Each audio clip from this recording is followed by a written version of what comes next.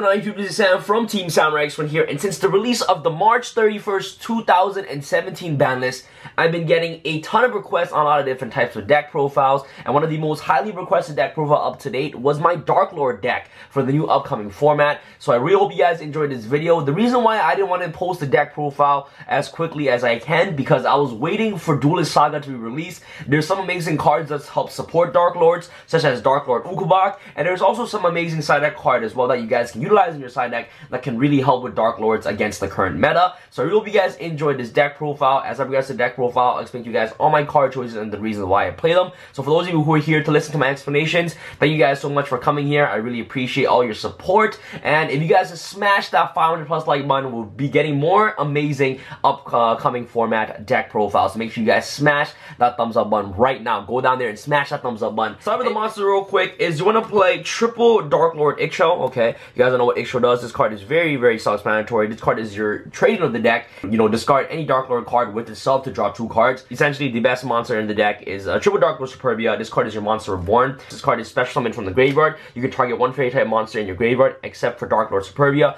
and special summon that target. She's really good because she's able to help span the board with DARKLORD monsters, and especially DARKLORDs have a lot of synergy on the field because they're able to pay 1,000 life points during either player's turn to utilize their spawn trap cards in the grave, shuffle them back to the deck, and they'll basically gain that effect. And also comboing up with DARKLORD Zorado, which you play 1 copy of, you know, a DARKLORD Superbia can revive back Zorado, and you can make rank 8 plays from there, which is really, really powerful in today's metagame. So your other DARKLORD monsters, triple DARKLORD Nastin. In the previous deck profile that I did before for the channel, I did only play 2 copies of Nastin, but I realized how important Nastin is to have him in your hand, be able to ditch your trap cards to the graveyard, be able to ditch your spell cards to the graveyard to basically bring out a 2600 body is just very, very essential in the DARKLORD deck. So definitely triple Nastin is really amazing. At least you want to play the last DARKLORD monster, DARKLORD Tezcatlipoca. The reason why you play Tezcatlipoca is because, okay, I know that sounds like a tongue twister. Anyways, guys, excuse me for that. This card is really important because it protects you from Dark Hole. You know, with Zodiac still running around, a lot of people are still going to be maining deck cards like Dark Hole, you know, Regeki and things like that. So to get, you know, so Tezcatlipoca, what he basically does is that he acts as like a, you know, a Gungnir.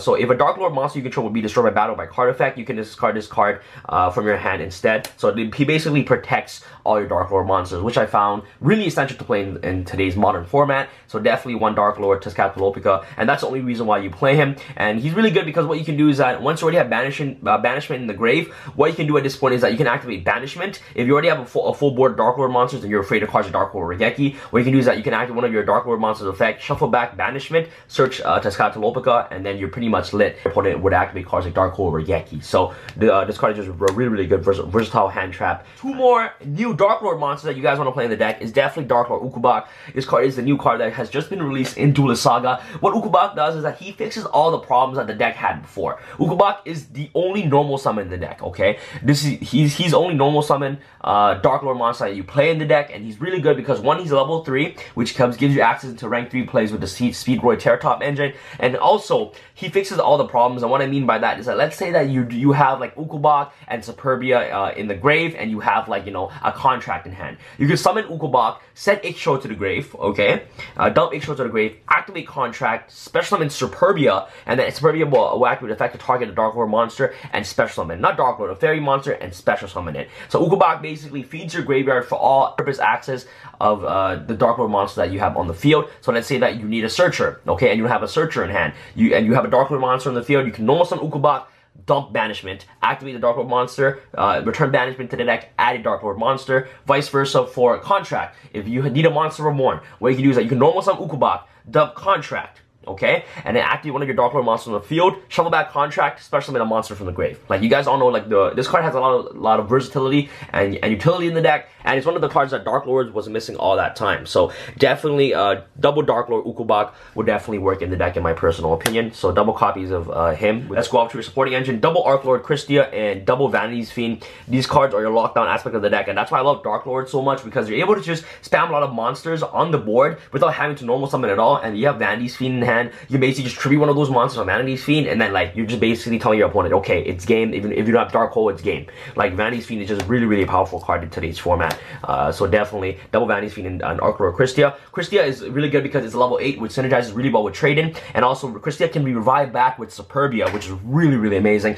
And of course, this card gives you hand control as well. Exactly four Fairy in the grave, you can special summon Christia, and then add back a card like YGOPro to your hand, and the next turn you can utilize YGOPro to basically help you draw into more cards. So double Christia and double Vanity's Fiend is definitely a must-off in my personal opinion. And Vanity's Fiend is also a dark as well, which gives you access into a lure. He's an allure target, which is really nice.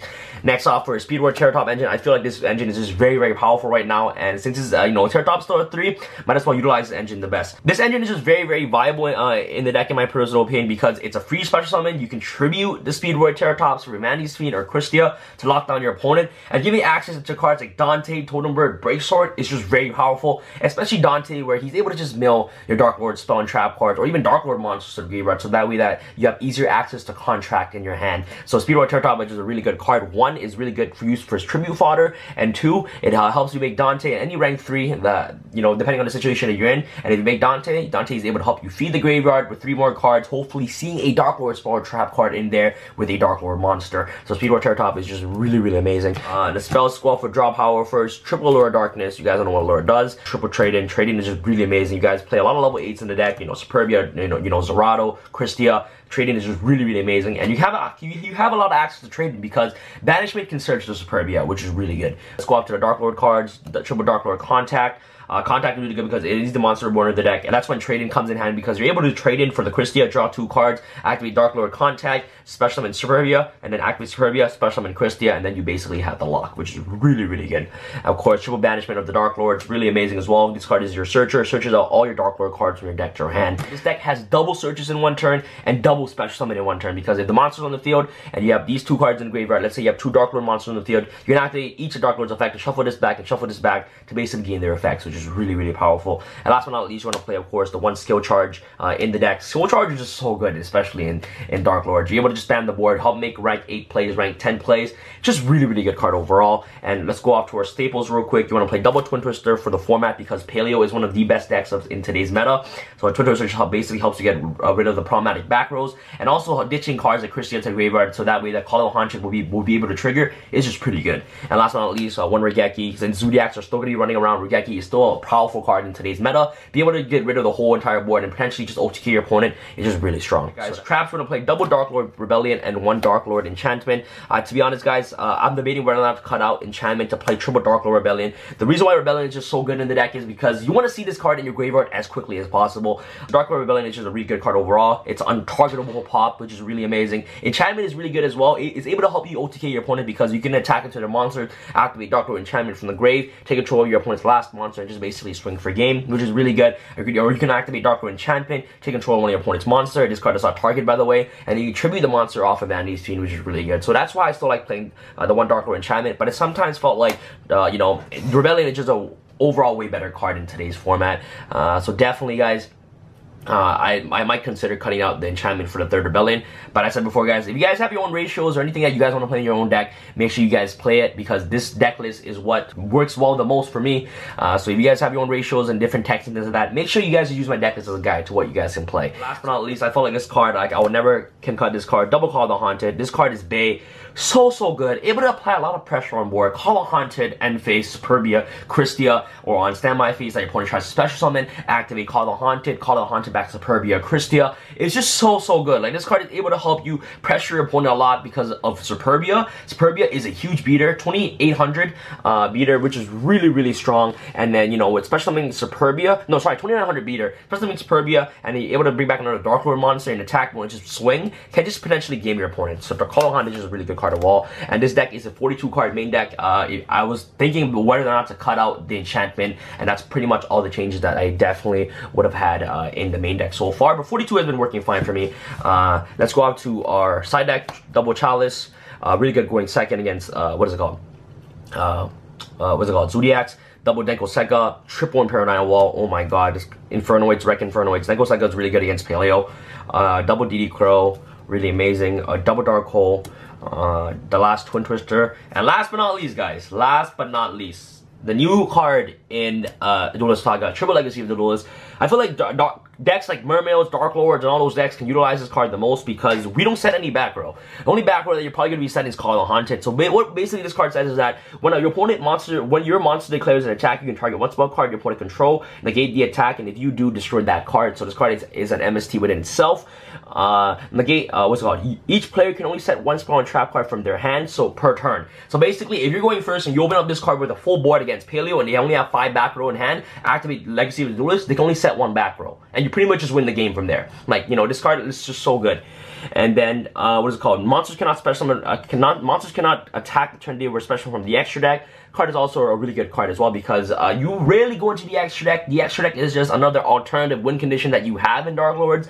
Most of the time, you're just going to beat down your opponent, which is big Darklord monster anyways. During your draw phase, before you draw, you can give up your normal draw this turn, and if you do, add a monster from a graveyard to your hand. So this card is really good. If you need a Darklord monster, like an Ixcho in your hand, while you already have Darklord's monster in your hand, you can just give up your normal draw phase, activate Legacy of the Duelist, add back the Ixcho, and then activate Ixcho to draw 2 more cards. It's just really, really amazing. So Legacy of the Duelist just wrecks Paleo overall, and I recommend you guys just definitely picking it up. Let's go up to your extra deck real quick. Extra deck, you're gonna play one number 22 Zombicide. Zombicide is really good for a 4500 beater, which also negates, which is really amazing, and it's also a dark.